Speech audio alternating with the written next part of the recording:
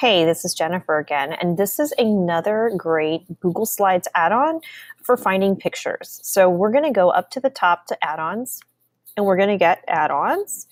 And this one is called Top Stock Photos. So if you scroll all the way to the bottom, or you could search in the bar, I'm going to go ahead and click the free button and follow the prompts to install it.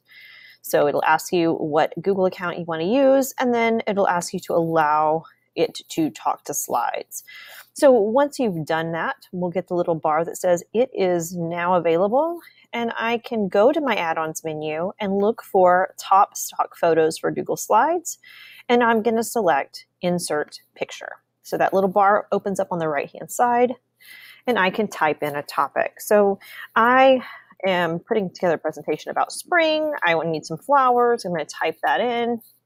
And here is a list of flowers that I can use. So it's pulling from different sites. This particular one is from Pixabay, which is a free site for using, allowing you to use copyright-free material. I like tulips, so I'm going to click on the picture. Notice if you hover over, it says click to insert this image into your document. So I'm going to click on it and let it be popped into my slide. And then I can click on that and you move it around however I would want to, because now it's just an image like anything else. So great additional choice for finding images for your Google Slides is this top stock photo add-on. I hope you find this helpful. Have a great day.